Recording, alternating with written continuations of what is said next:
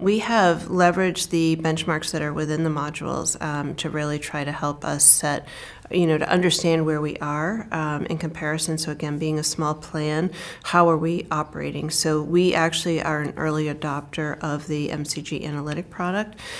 So we've just unearthed some of our preliminary information, and already it's been quite actionable.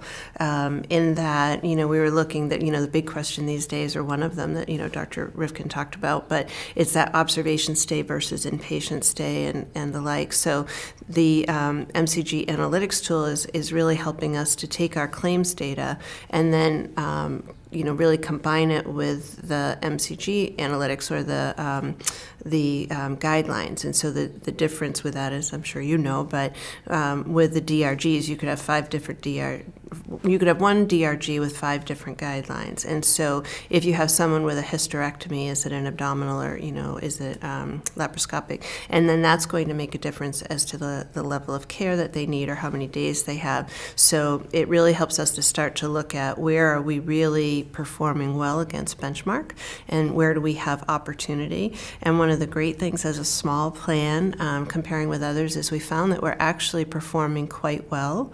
And when I think about, one of the questions that we were asked to look at, it's like, how has MCG helped you with ROI? And although I don't have raw data to share with you, what I can say is that the fact that we are, really being able to benchmark ourselves well against other large payers, because it's a large cohort, is really affirming that I'm sure we have opportunity to improve the way in which we're leveraging the MCG tools, but it's quite gratifying, and it's something that we can share with our, our C-suite and our board of directors to say we're doing okay. And with the analytics tool, then we're able to then really drill down, so we get the high-level overview of where we're performing well, but it also gives us insight as to where there's opportunity for our team and our performance, because we'll be able to see, oh, we're really not doing as well, say, with these readmissions.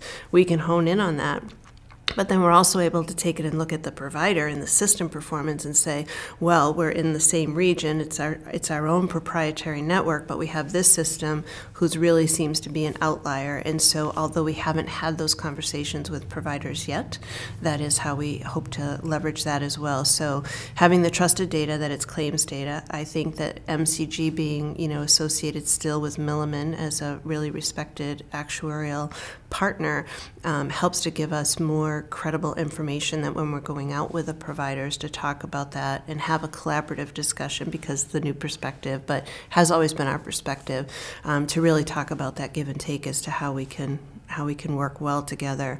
My team and our job in medical management is really to act as an advocate for the member, so that we're removing the barriers they need to get the care that their benefit, premium is paying for, but then also leverage that with stewardship for the entire population. And so walking that fine line, but really, being that advocate and steward.